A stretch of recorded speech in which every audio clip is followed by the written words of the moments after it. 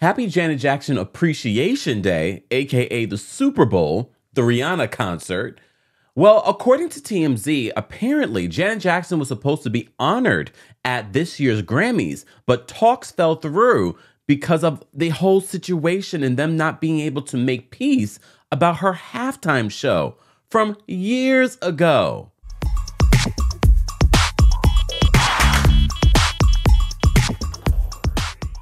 Welcome back to the Kempire Daily YouTube channel, your #1 source for pop culture news and music, entertainment, reality TV, and so much more. As always, be sure to like this video, subscribe to the channel, and hit that notification bell so you never miss out on breaking news when we go live or when we upload. So, I almost forgot it's Janet Jackson Appreciation Day. Shout out to Rihanna. We're still going to celebrate and support Rihanna. Look, I'm wearing my Rihanna shirt, Fenty. But for a very long time, since the whole situation with the Super Bowl and Janet Jackson's breasts being exposed during her halftime show because of Justin Timberlake and him not supporting her. Sorry, back. It's been Janet Jackson Appreciation Day. And during the halftime show and during the Super Bowl, normally her music just shoots up the charts. So let's make sure we do that again today. I know we love Rihanna, but let's make sure Janet goes up there too. Well, apparently at the Grammys, they were supposed to honor Janet for the Global Impact Award, rightfully so.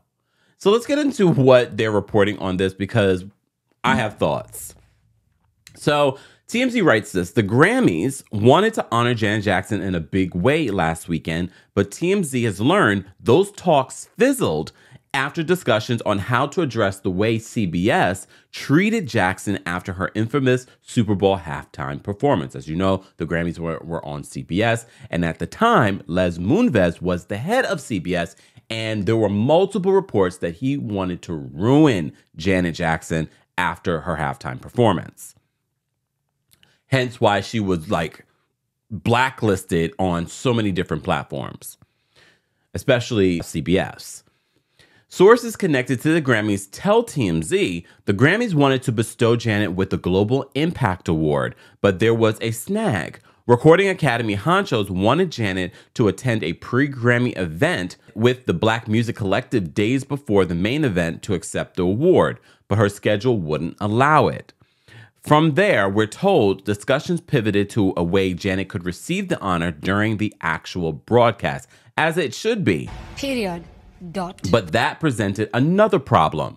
CBS never made amends with Janet for making her persona non grata after the wardrobe malfunction. After all these years, Janet did that whole documentary on A&E and talked about that whole situation. And it was some shocking things that came out from that, especially when it comes to her perspective.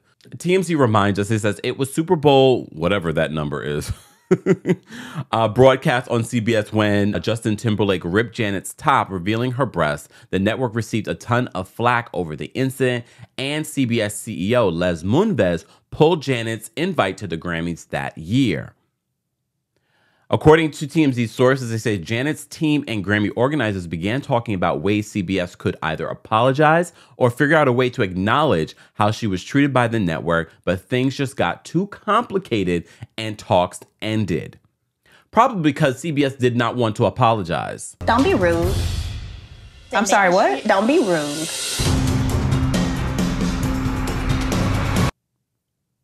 As they should. I think at this point they should, because honestly, I know there's a sector of people that believe that she did it on purpose, that she did it for relevancy. But let's rewind back time at the time that this happened.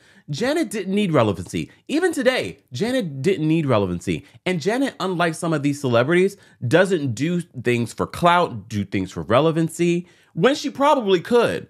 She could be collabing with certain people just to stay relevant. And Janet doesn't do that.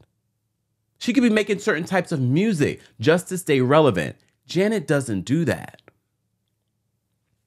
They continue. They say, since Janet couldn't attend the Black Music Collective event, she didn't get the Global Impact Award. She also did not attend the Grammys. Fact is, she hasn't been there in years.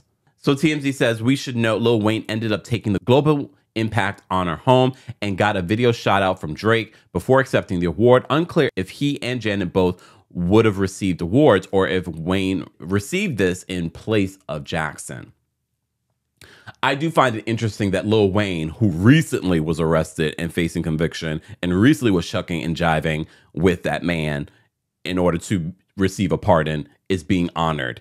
But Janet accidentally, according to her and others, accidentally during a performance exposes her breast and has been punished for years and still being punished for years because CBS is refusing to just apologize and acknowledge, Janet, we welcome you, we honor you.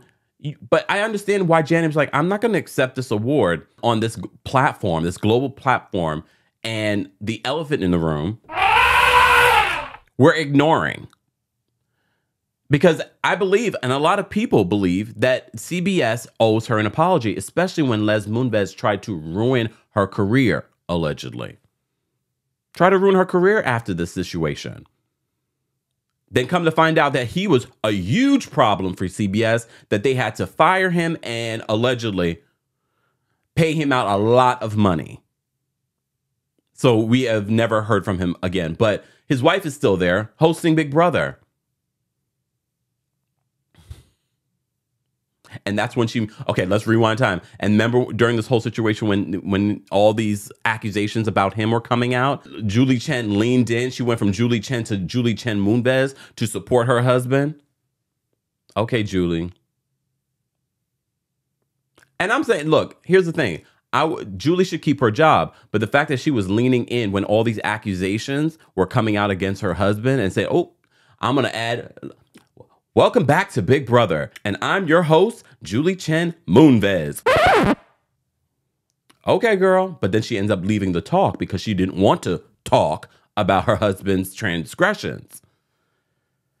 That's a whole other situation. But it is Janet Jackson Appreciation Day, and although we will be listening and loving Rihanna during the halftime show, another Black woman, we will also, because we can do both, in a mix, listen to some Janet Jackson music and get those songs and albums up to the top of the charts along with Rihanna today. Guys, what do you think that CBS should have done? Do you think that they should issue an apology and they should honor her next year at the Grammys? And I'm just, the Grammys, you're such a disappointment. There's so many great things that you could have done with this award show. And there were some really great things that happened. But this would have been the cherry on top. Guys, I want to know your reaction to this. What do you believe? Do you believe that Janet did this on purpose and that she should have been punished for decades at this point? And she's still being punished for it. Did you get your Janet Jackson tickets yet? I know a lot of you got the Beyonce tickets this weekend. I didn't. Nope. I didn't get my Janet Jackson tickets yet. But in honor of Janet Jackson Appreciation Day, I will be.